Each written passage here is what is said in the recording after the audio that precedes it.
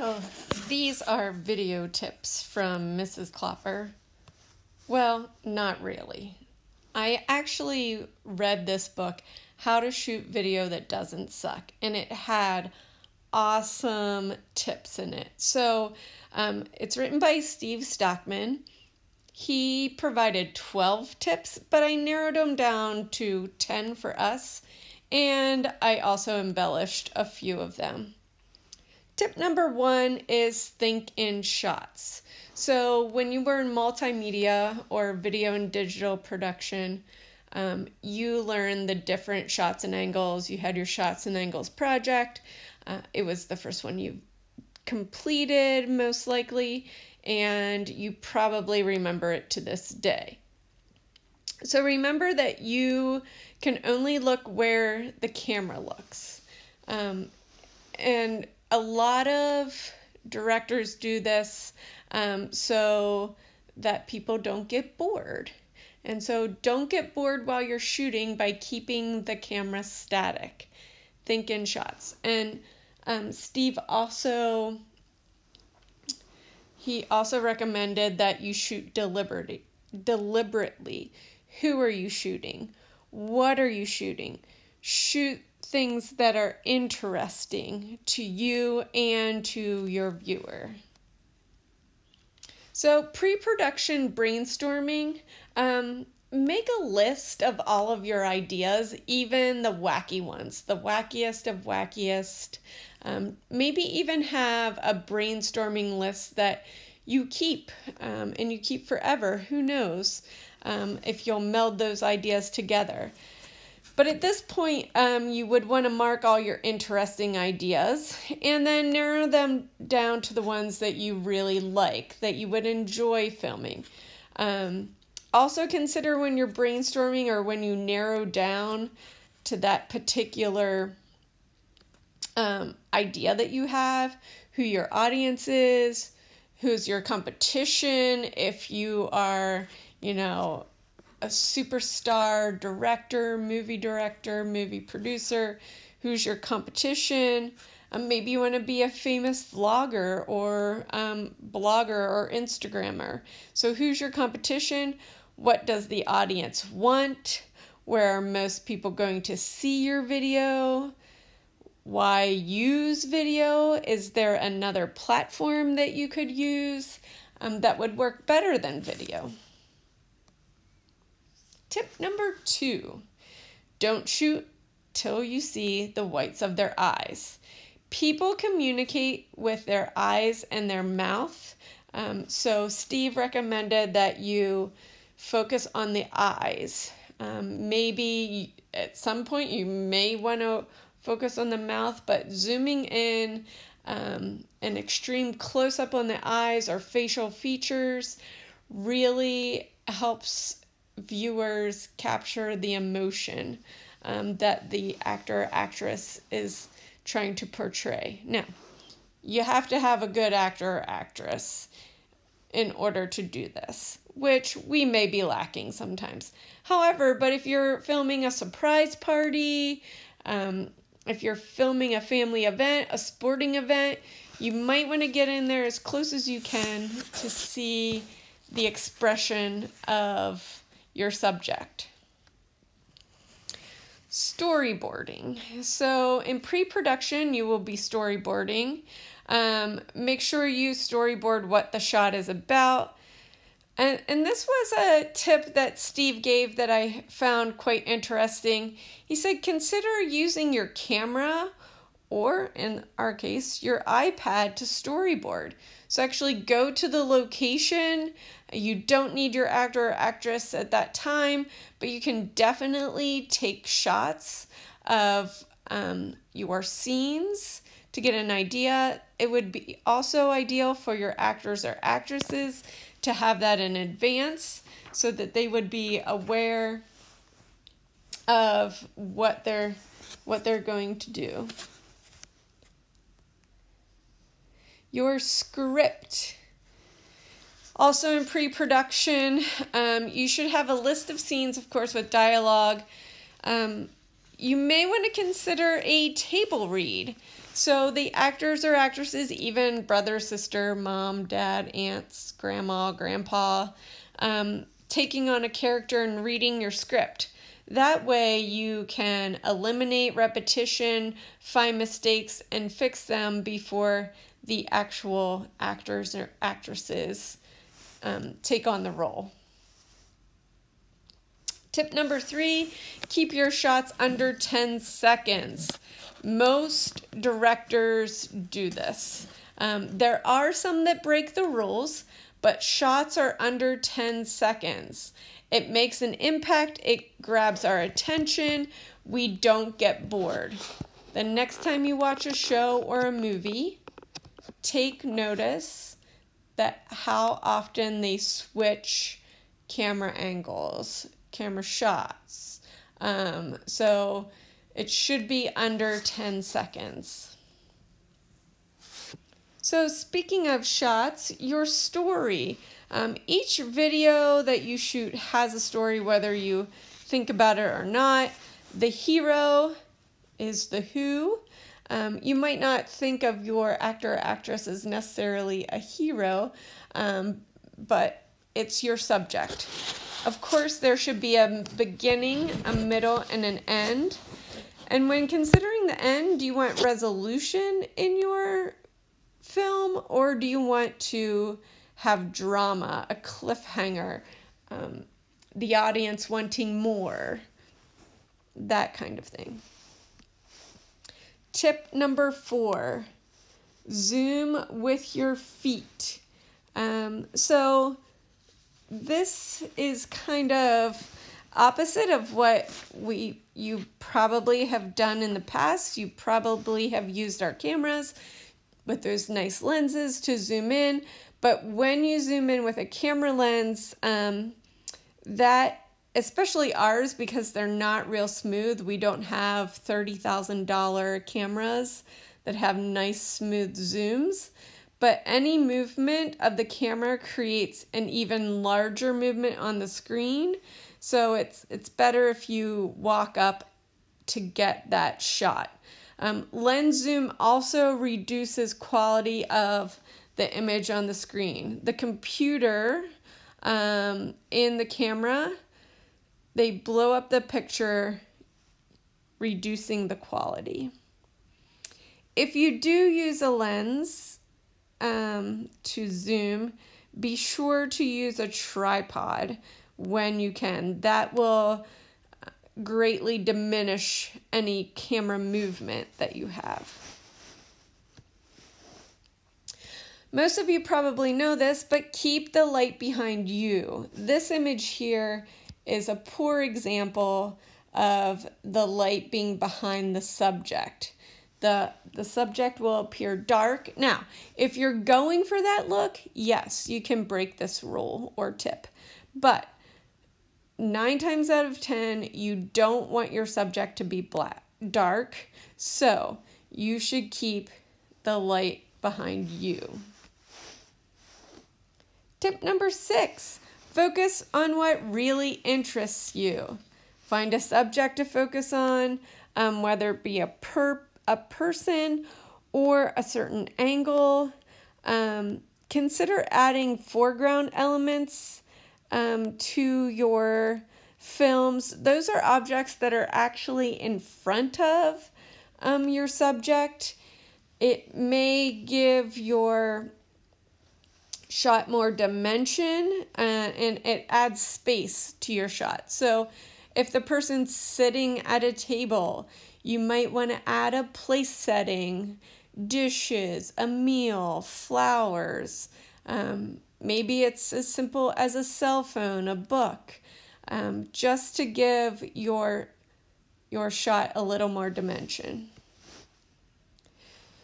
Now, Steve also recommends, and I put this as tip number 7, to don't use amateurish titles. Keep your title short and simple. Place at the top or bottom third of the frame is what he suggests. Use white over dark backgrounds and light over black or dark backgrounds. Do not use any fancy fonts. So no shadows, no outline, no underline, no motion glow.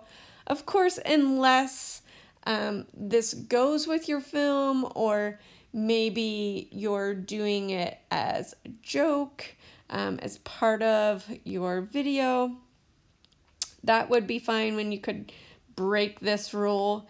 But one of the most important tips in this slide is to keep your title on the frame a beat longer than you can read it aloud. So literally read your title aloud and keep it a beat longer, and then move to your first scene.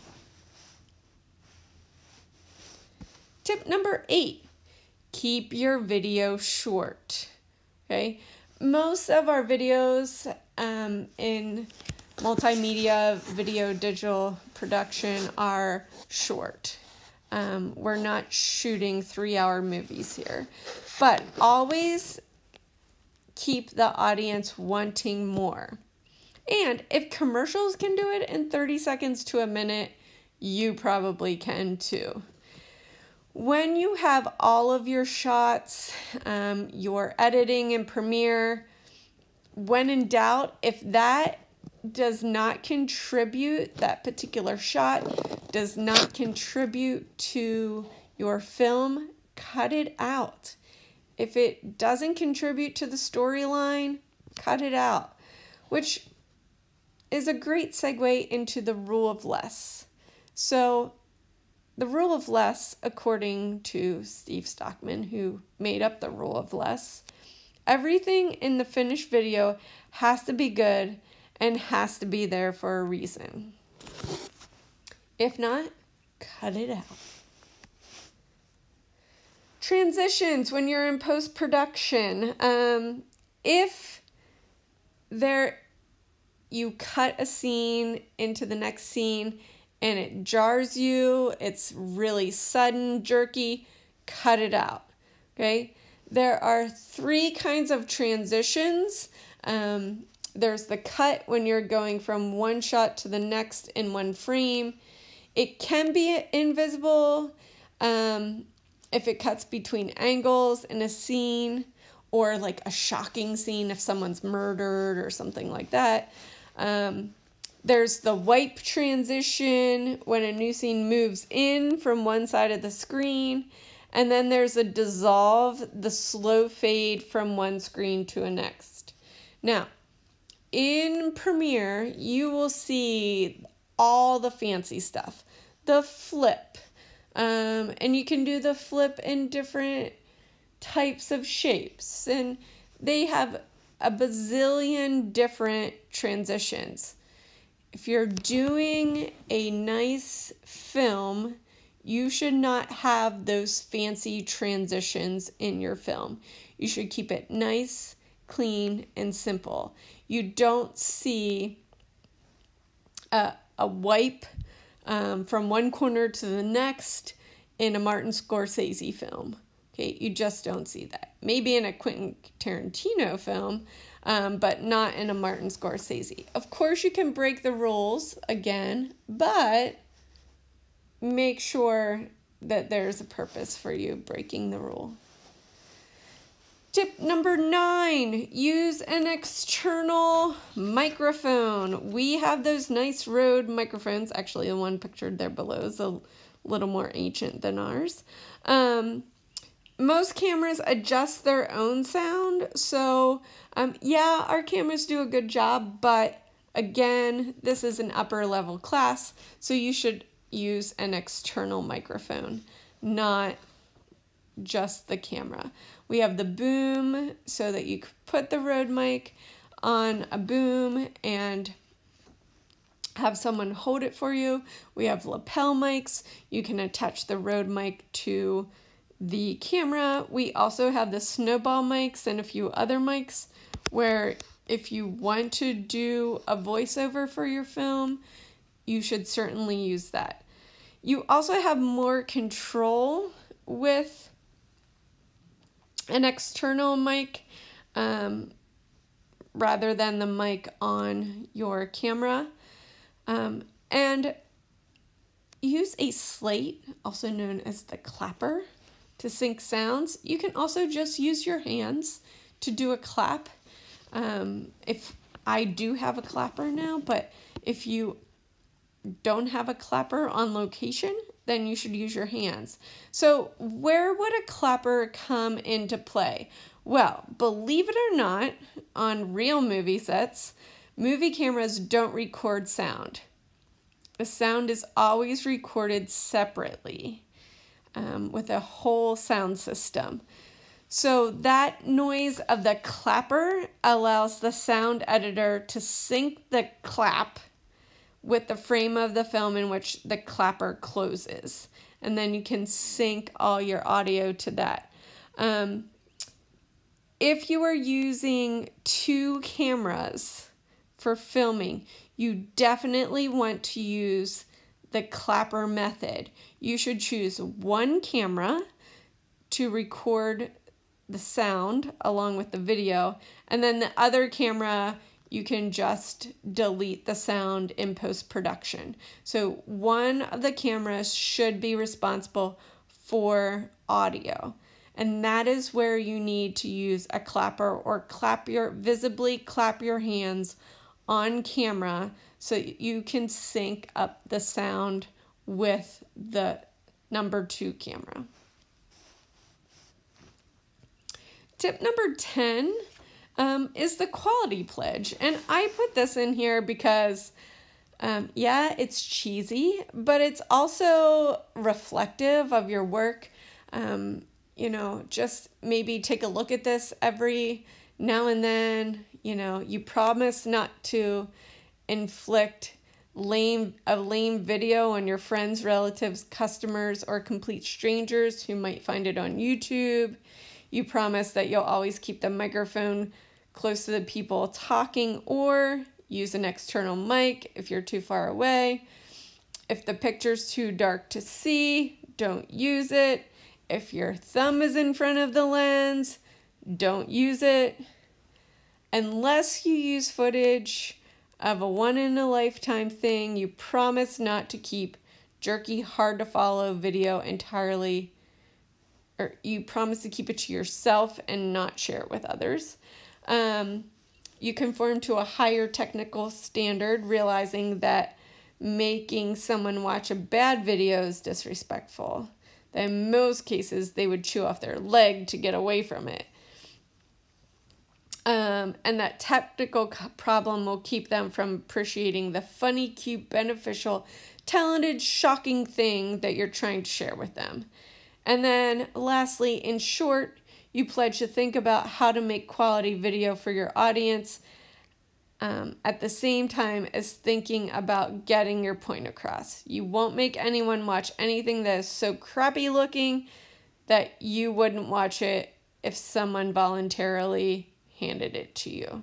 So if you wouldn't watch it, don't make it. And that's all the tips I have for you.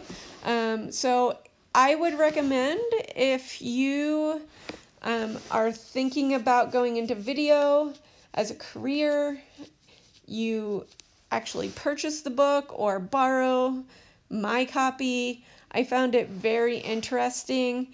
He has a lot of examples in there, and it was just really valuable. So now that I have imparted this wisdom on you, there will be a project.